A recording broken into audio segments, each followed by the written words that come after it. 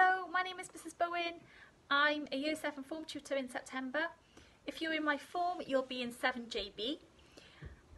So I will meet you on the first day and I'll talk you through everything, what to expect, I'll give you a tour and things like that.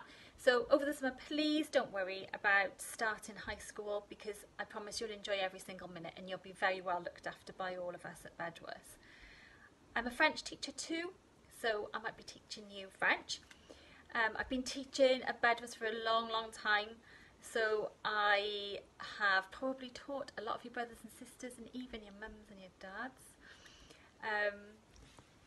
For me as a person, in my spare time, I've got no option other than to like football.